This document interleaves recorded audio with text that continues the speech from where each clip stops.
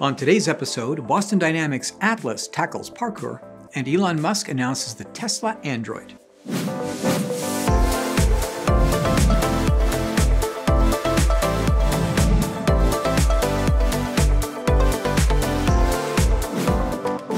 Today's episode is brought to you by Engineering.com, a globally trusted source for engineering content. Check out this and many other exclusive videos for the engineering professional found only on Engineering.com TV today. Boston Dynamics' Atlas, the bipedal robot, will become a YouTube favorite for its advanced capability and almost human range of motion. The company has released a new video of the latest iteration of Atlas running an improvised parkour course, which demonstrates an even more lifelike performance. How the team achieved this has been little discussed, but the firm has recently opened up about some of the computational strategies used by the company. Boston Dynamics engineer Pat Marion describes the problems of effective bipedal robot motion as rapid behavior creation, dynamic locomotion, and connections between perception and control. Perception algorithms convert data generated by cameras and LiDAR into information usable by higher-level decision-making code.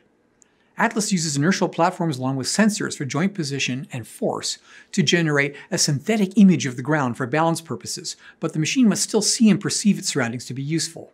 According to Marion, Atlas uses time-of-flight sensing to generate point clouds of the robot's immediate environment at a 15 frames per second rate, then processes this point cloud data to create virtual surfaces. The surfaces are then fed into a mapping system that builds a virtual model of the ground environment and objects within the camera's field of view. The system then plans a route forward, then assesses the local environment and modifies the motion control instruction set in real time. While a future perfect system would work anywhere, anytime, the current Boston Dynamics technology uses predefined maps of the general area of operation, then lets the machine fill in close-range details. The strategy is roughly similar to that employed by Waymo for self-driving auto technology. Is this the way forward for bipedal multipurpose robotics? Time will tell, but it looks like a useful compromise that will get useful machines into the field quickly. If you like this show, be sure to subscribe to our channel and click on the notification bell for our next episode.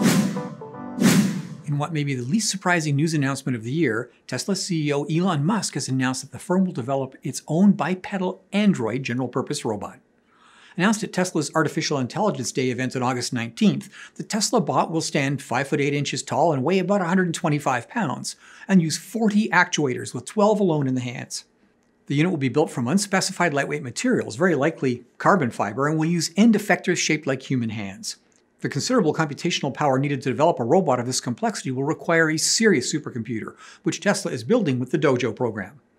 Dojo will use Tesla's in-house designed D1 chip, which uses 7 nanometer technology and can operate at 362 teraflops per second, which is certainly in the league of supercomputer speed. Multiple chips are integrated into modules that Tesla calls Dojo training tiles. The company reports that each tile is capable of performing 9 petaflops per second, 30 times the capability of a single chip.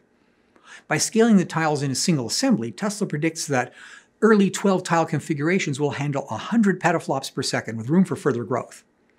The first use of the technology will be to develop Tesla's self-driving program for vehicles, but it will certainly be needed to achieve the much more difficult task of operating a true human-scale bipedal robot.